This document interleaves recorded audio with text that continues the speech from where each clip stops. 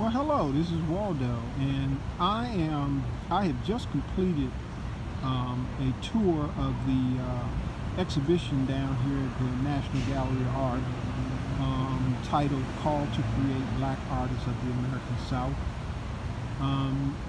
I think it was a very good exhibition. It really highlights and begins to expose to so many the creative genius of black people as artists in America, not just in the South, but in America. I am a little concerned about us meaning the canon or the mainstream art world, designating art by black people as black artists. I would, actually prefer that they be referred to as American artists, because that's what they are.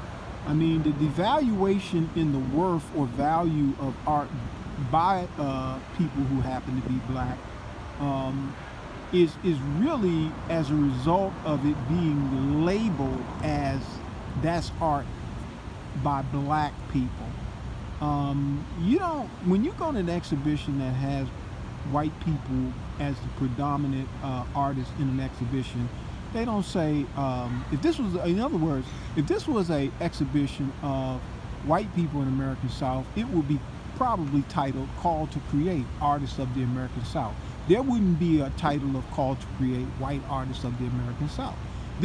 I have a problem with that, because I think it devalues our work as artists who are black. Not that I feel that we don't need to identify as being black. I'm proud to be black, and I don't mind that designation.